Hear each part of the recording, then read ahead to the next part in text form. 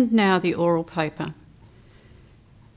The oral paper goes for an hour or thereabouts, and you have 4 questions to answer. When you start the examination, please use the 5-minute reading time very carefully. Try to place your 4 chosen examples into a style, time frame, genre. Check the concepts for discussion. They'll all be used throughout the paper. Start to mentally prepare some clue words related to the style of each example if possible. And know which question will need extra setup time, for example, a comparison question. And then the music begins. It is very important that a judgment is not made. And what I mean by that, it's when the music is played, you think to yourself, oh, I don't like this style of music. That is automatically shifting your focus from what you are supposed to do, so be careful not to make a judgment about the music. This examination tests your ability to discuss the musical concepts, not whether you like or dislike the chosen examples. There'll be a number of short playings of the music.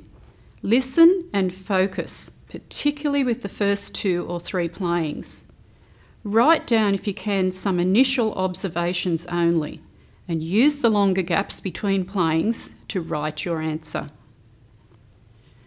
When writing your answer, choose your style.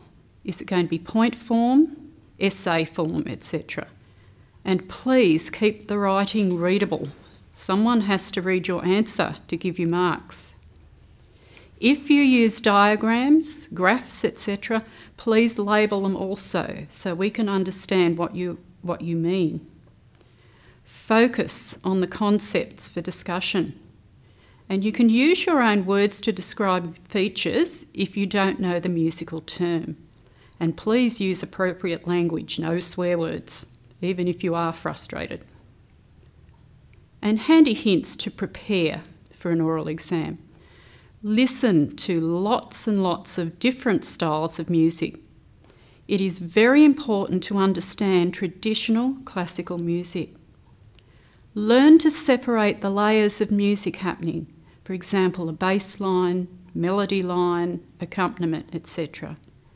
Learn the formal structure, for example, verse, chorus, what is repeated, what is varied, what is contrasted. If you can do that, you're off to a good start with your answer. And of course, I'll repeat again, know and understand the concepts. And finally, composition. In your composition, remember you must display all the concepts. You have to use all of them within your composition. Make sure you understand the technical demands of the instruments you have selected, for example, the range of each instrument. Know how to work with the melody, and that is always the best starting point. Learn to vary it, contrast it, develop it, and plan the structure very, very carefully. What parts you're going to repeat, what you're going to contrast. Remember, 4 minutes is the maximum length of your composition. It does not have to go for 4 minutes, but please do not go over time because that will penalise you. Don't try to fill up the time with unrelated material or improvisation. The biggest problem examiners face with marking composition is the editing process. Please include bar numbers, page numbers, and rhythmic notes, particularly if you're using tablature. Clefs need to go on every line and every page for every single instrument, even your percussion. A legend, indicator of instruments and special instructions at the very, very beginning. Articulations need to go onto your copies as well, and these are the volume and speed indicators as well as instrument-specific technical signs, for example, pizzicato, staccato.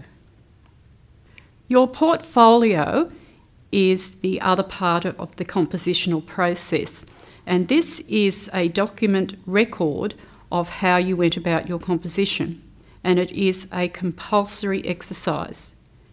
The compositional process needs to be an accurate record of the development of your composition. The portfolio is not handed in for marking, but may be requested by the Board of Studies if there are some marking issues. Therefore, it is a compulsory record and is an assessment requirement.